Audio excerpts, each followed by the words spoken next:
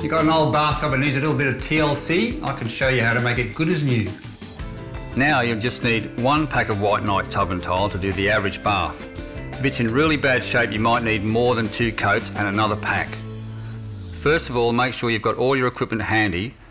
Tape up the tiles and put drop sheets on the floor so paint doesn't get on them, and that you've got the area around the bath protected. Preparing your surface properly is vital to getting a good job. This is where a lot of DIYs go wrong. Start by giving your bath a really good clean with an abrasive cleaner. This will get rid of body fats, soap scum and other dirt that have built up on the tub surface. Make sure you get right up to the edges and all around the plugs and any nooks and crannies. Give it a good rinse with clear, warm water. Do this as many times as you need to make sure the whole surface is thoroughly clean and no build-up remains.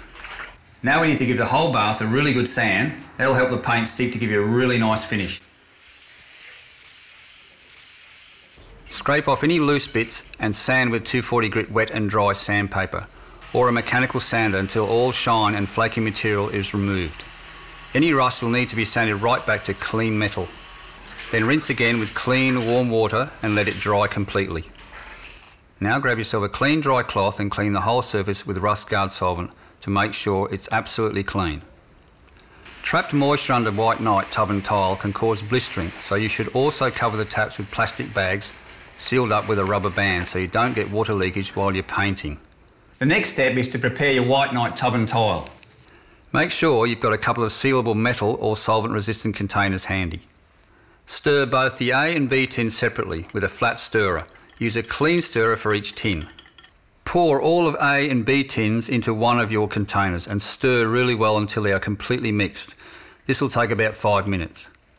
Pour half the mixture into your other container and seal them both up nice and tight. Put one container in the fridge, make sure it's pretty cold, between 0 and 4 degrees, and let the other half stand for an hour at room temperature. Now when your hour's up, give your room temperature mixture a really good stir for about 5 minutes, and also when you're using it, give it a stir every now and again.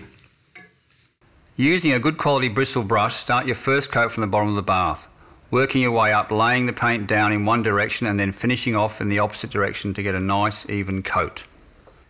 Clean up with Rust Guard solvent straight away. The first coat should be dry in about 6 hours, but you need to leave it between 12 and 36 before you recoat.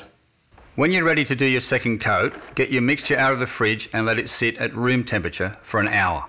Give it a good stir with a broad flat stirrer in a circular lifting motion for at least 5 minutes.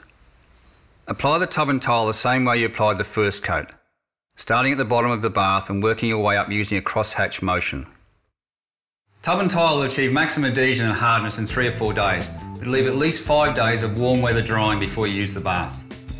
Wait till your paint is completely dry before taking your plastic bags off.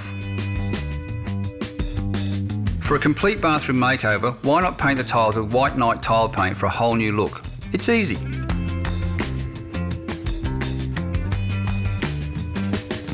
Check out the White Knight How to Paint Ceramic Tiles video on YouTube, or visit the White Knight website at www.whiteknightpaints.com.au. While you're there, you can find more info on products, colours and application, or ask your paint specialist.